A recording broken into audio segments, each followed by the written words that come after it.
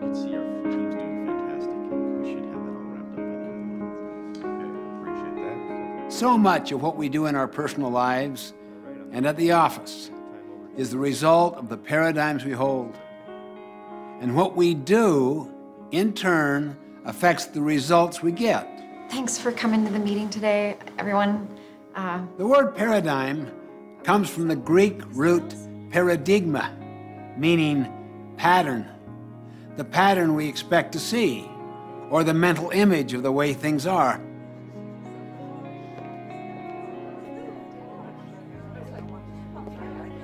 We see everything through the perspective of our own paradigm.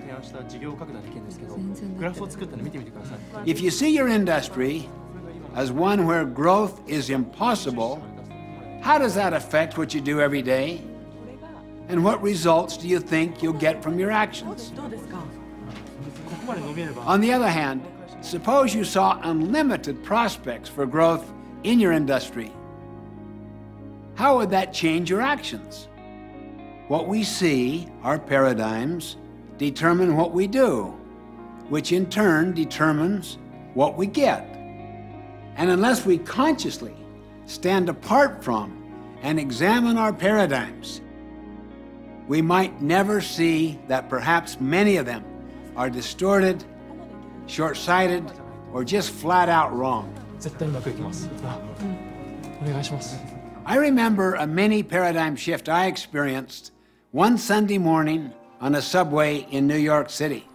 People were sitting very quietly, some reading, some resting with their eyes closed.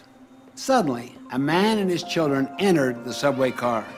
The children ran yelling through the car, throwing things, grabbing people's newspapers. Their father sat down near me and closed his eyes and did nothing. I felt irritated. I could not believe he would let his children run wild like that. After a few minutes of patience and restraint, I turned to him and said, "Sir, your children are really disturbing a lot of people. I wonder if you could control them just a little more." Yeah, you're right. I should do something.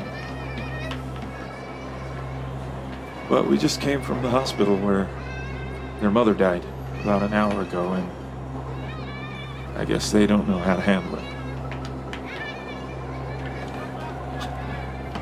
Guess I don't know how to handle it. Can you imagine how I felt at that moment? My paradigm shifted. Suddenly I saw things differently. And because I saw differently, I thought differently. I felt differently. I acted differently. My irritation vanished. Compassion flowed freely. I wanted to help instead of criticizing and complaining. Once you see things as they really are, you'll think, feel, and act differently. And you'll do it automatically, spontaneously. Can you see why paradigms are deeper than attitudes and behavior? If you want to make minor changes in your life, work on your behavior. But if you want to make significant quantum breakthroughs, work on your paradigms.